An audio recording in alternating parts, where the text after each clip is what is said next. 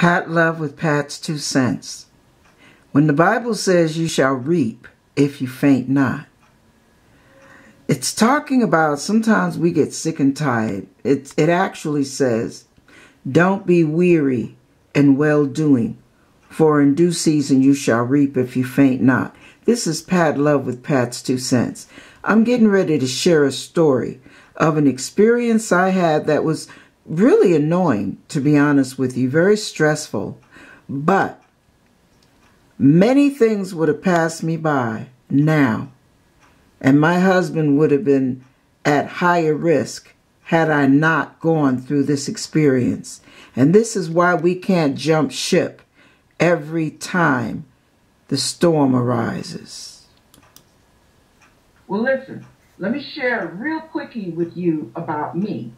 Years ago, I had a job working as a teacher's aide. And this job sent me home crying for weeks on end because the teacher would steadily be on my case. She was a born-again Christian, but she was trying to teach me something, and it was very difficult for me. I never raised kids. I never babysat kids. I didn't have to watch kids the way she wanted me to watch these. And she would call me, Miss Love, what are you doing right now? I'm correcting the papers. I wanted to say you gave me, but I was trying to be cool, right? And she would say, well, I need you to pay attention. Patrick is acting up. And I'm thinking, I'm doing this work. What are you doing? That's what I wanted to say, because she's getting paid 4 times what I was getting paid. I was the aide, not the teacher. So I had to fight all that attitude.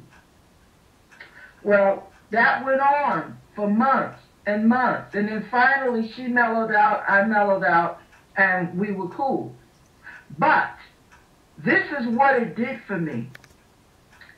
When I married my husband Milton, who was blind,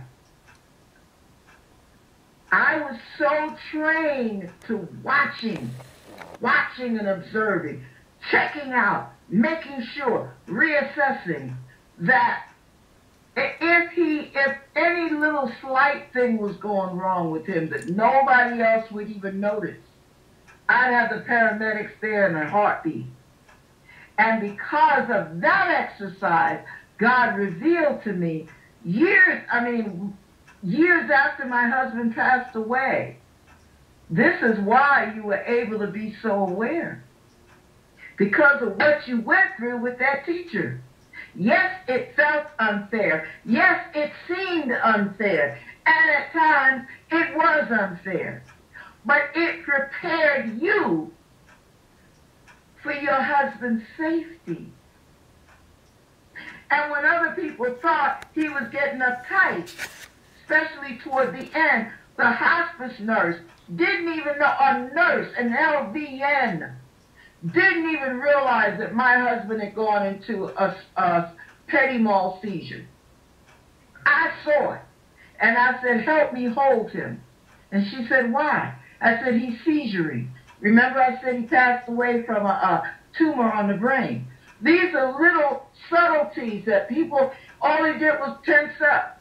His eyes got big. She didn't know what was going on, but I watched him like a hawk because of the training in that classroom.